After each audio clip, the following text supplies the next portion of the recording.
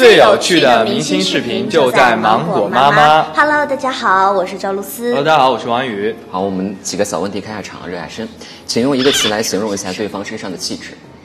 文艺、帅气、温暖。一个就行了，一个就行了。哦，不好意思。咋这么多呢？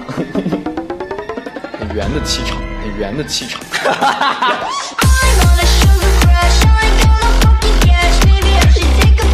我让你做。又上一个采访结束以后，我脑海里就这个就是算了吧，说不出来，算了。美丽、可爱。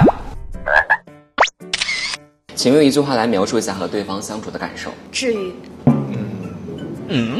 描述不出来。王安宇。不是，我本来想了一些词，但是我觉得你这个很好，所以我也想说这个词。治愈是吗？那就都是治愈吧。这是两位的第一次合作，拍戏之前你们对彼此有什么了解吗？彼此的了解就是只局限于一些影视作品上。看过什么？哪部？又来了。你真的是问出了我的心声，对不对？因为上一个采访我就问了，他说不出来，半天说不出来。现在还不知道。现在还不知道。还不知道吗？因为刚刚没有给他足够的时间让他去找演过哪些。星汉灿烂。对。真的，我演的角色叫什么？袅袅。袅袅。袅袅。那个角色叫啥来着？陈少商。上司根本不信。少来，少来。都是袅袅也是啊，就是袅袅也是啊。因为我基本上就看了一些那个，就看了一些 cut， 包括在那个就是 cut。露丝说一说。我都有点不想说了。你看人家生气了，快哄。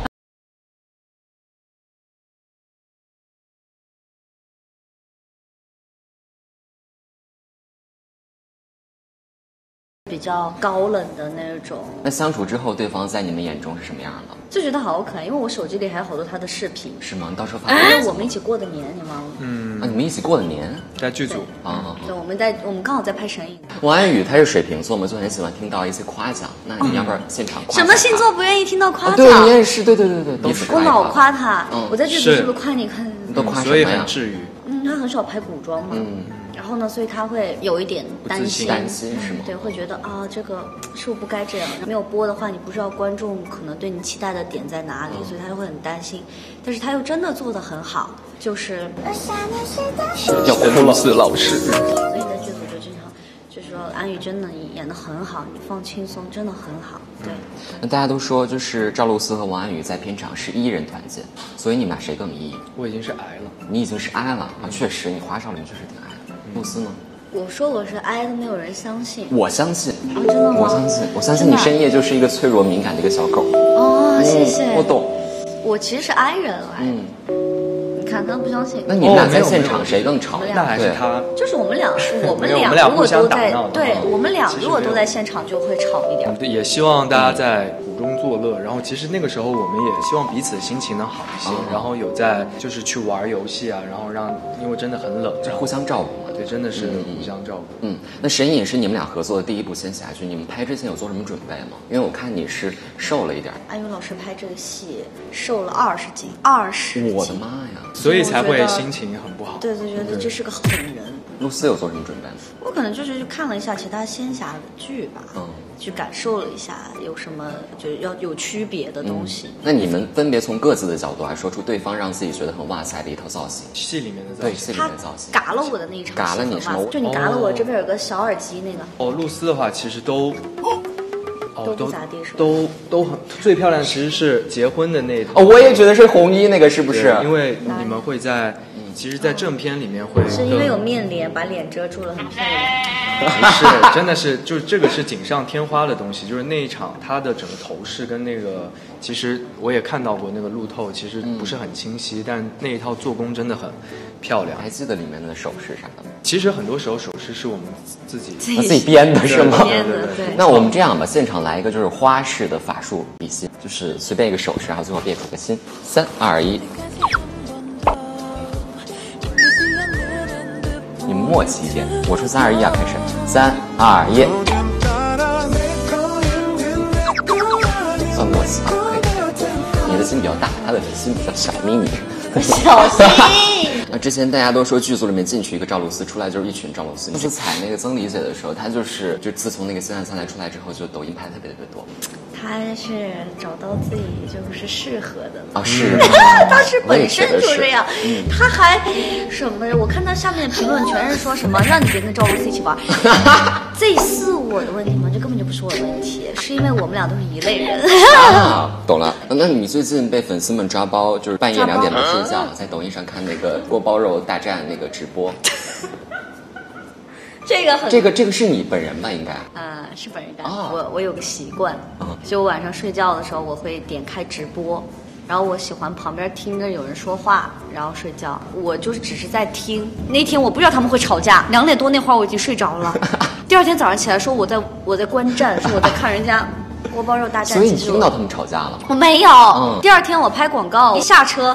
团队就问我，你昨天晚上怎么2点多才睡啊？因为那2天都没睡觉嘛。他说你不是让你早点睡？我说我睡了呀。说那你怎么去看人家锅包肉大战了？我说我没看，然后才知道。我还想问你说你是学锅包肉怎么做去了吗？还是怎么的？意外，其实是意外。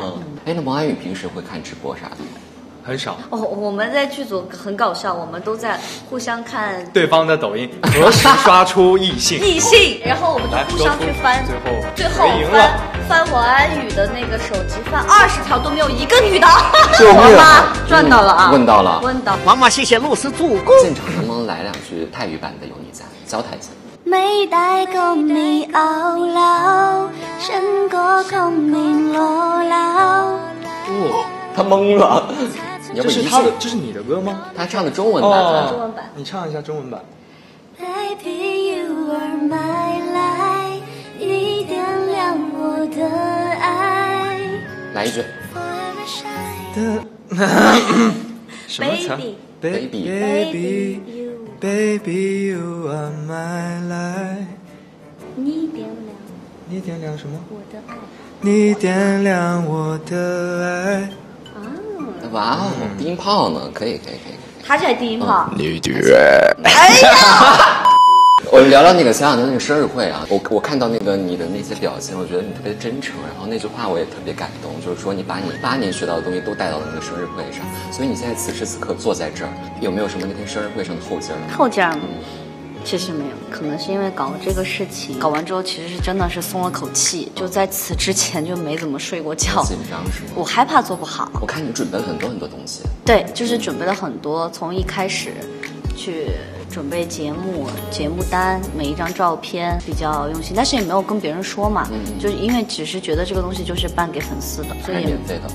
对，然后安宇还问我说，因为我跟他说了，我说你9号要不要来成都？他很马后炮，因为我没有跟他说有这个生日会，我不想让人家觉得说我没来就是很不好意思，所以这一次生日我没有去主动去问任何一个人你要不要来我的生日。你下次可以问芒果妈妈。好，这次不是有邀请吗？不好独特。对，然后安宇就说你要办生日会，居然不叫我去。我说你好好翻一下聊天记录。要翻了一下，我确实喊我了。反省一下吧，袁斌。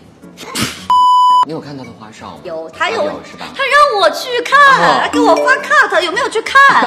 专门去搜你的 cut。他在里面拍照片拍的特别好。对啊，他还发给我了，说好不好看？因为之前他要给我拍照说，哎，我说还不用，就是上一次我们要杀青，然后要拍海报，然后我带了我那台相机。是我当时有眼不识珠。你看他现在马后炮了。说我现在我们刚才在外面拍海报的时候。我之前有眼不识珠，我说别拍了，快点拍海报，别闹，别玩。结果人家拍的这么好，但是还是给我留了一张那张拍海报的照片。我不是很满意，你满意吗？那张后来我还挺满意的。哦，那张你就很满意了。那我今天给你拍的，你应该很满意吧？今天更满意。你到时候给我们分享一张行吗？你给他拍的照片，可以吧？那你觉得今天要给露丝拍一张照片的话，你要怎么拍？他现在烟熏怎么拍都会好看，但是我们在你这句话说的好，你这句话就够了。哦，够了是吗？够了，那就不往下说。然后看了花少之后，大家都说原来你是这样的王安宇。你看那个热搜了吗？就是想看你哭的那个热搜。所以对那些想看你哭的人，你有什么想说的吗？声音里哭老多了。欢迎大家来看声音。欢迎大家来看声音。然后露丝就是表情很可爱嘛，有一些表情包也特别好玩。然后我们今天准备了几个表情包，你们一起还原一下可以吗？你来吧，你不是最喜欢？一起你教他。他每天都看到我。还原他的表情包。他都不用看，先这个吧。这个是啥？火星的。哦，你还知道火星呢？你看，好了解啊。来吧，3、2、1。哦，这个是他的招牌。你学一下，你学。他招牌表情包。那神隐播出之后，你们彼此身上会有什么样的标签吗？你们觉得？破碎感男主。破碎感。追妻火葬场男主。我觉得他会是擅长白切黑的女演员。别走，还有彩蛋。这个就是各位公主，今天来芒果妈妈这儿做客了，天冷多加衣。我们两个好黑呀，我黑成这样。